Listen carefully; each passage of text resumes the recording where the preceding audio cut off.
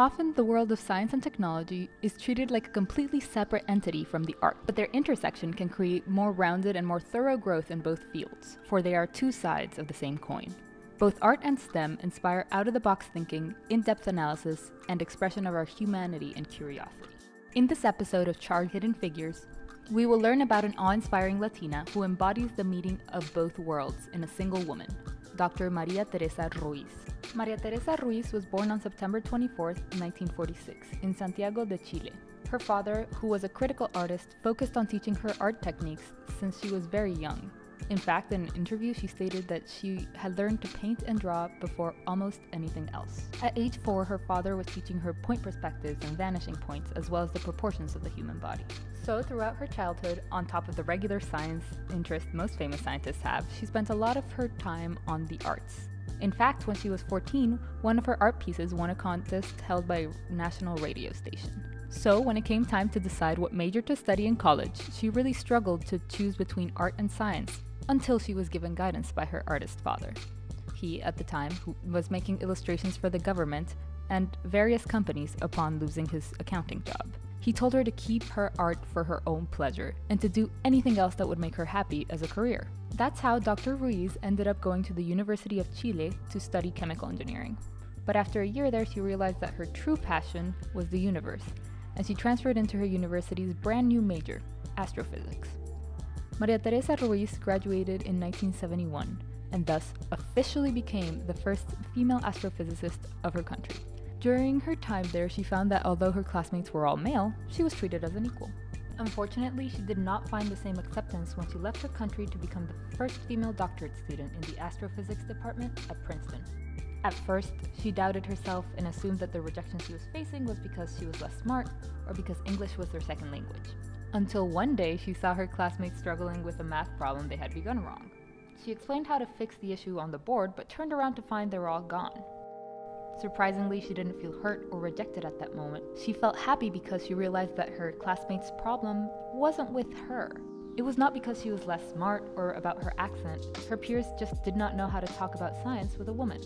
In a later interview, Ruiz stated that that was her classmates' problem, not hers, and that she, quote, would have liked to help them but didn't have time since she was trying to finish her doctorate, unquote. And that she did. Dr. Ruiz graduated from Princeton in 1973. Throughout her career, she continued to do art in the form of embroidery, and by 1978, she had finished around a dozen pieces. That year, she was admitted as a visiting researcher at the Goddard Institute for Space Studies. But before she left Chile, she showed her collection to the director of the Cultural Institute of Las Condes. He immediately put them up in an exhibition. This was the first and last time her art was ever displayed to the public. After her year in New York, doing research and collecting fabrics from Soho for her art, Dr. Ruiz returned to Chile where she became a professor and continued her research. Although Chile had the largest telescopes, priority of time and projects were given to scientists from first world institutions. So, she and a colleague decided to avoid observing the same projects and tried to find their own interesting ones. That is how Dr. Ruiz made her astronomic discovery, the brown dwarf Kelu 1. A brief astronomy lesson for those who are not familiar with this subject. The largest planet in our solar system is Jupiter, which has 317.8 times more mass than planet Earth. A star is a heavy ball of gas that can burn hydrogen. The least massive star requires 75 times the mass of Jupiter to start burning hydrogen. So what goes in that range between a large planet and a small star? A brown dwarf. Because they have less mass than stars, brown dwarfs do not produce light and are thus harder to spot. They don't produce light because they do not fuse with regular hydrogen like normal stars, but instead fuse with lithium and or deuterium, which is a hydrogen with an extra neutron.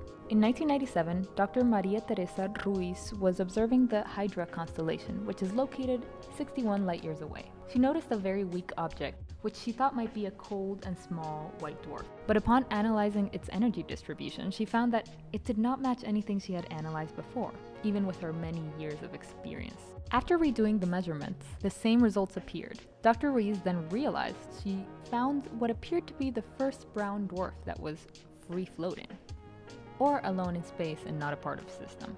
She named it Kelu, after the Mapuche word for red, and published her findings. Up until Dr. Ruiz's discovery in 1997, brown dwarfs had only been a hypothesis. As of 2015, more than 2,800 brown dwarfs have been discovered. In recent years, astronomers have discovered that Kalu is actually a family of 3 brown dwarfs, which have been observed as one due to the older technology. Dr. Ruiz became the first woman in the history of Chile to be awarded with the National Award of Exact Sciences in 1997, and was recently revered with the L'Oreal UNESCO Award for Women in Science in 2017. Dr. Maria Teresa Ruíz still does embroidery to this day and displays her artwork on the walls of her house. She claims that the pieces acquire their own personality and guide her through the process of making them. That science and art are in fact similar, because trying to control art, much like trying to make her findings match her hypothesis, only led to frustration. That she truly learned from when the situation did not match her expectations, that she had to search better, think more, and from other sides, until she could truly understand. Thank you for watching this episode of Charged Hidden Figures. Like and subscribe for more content.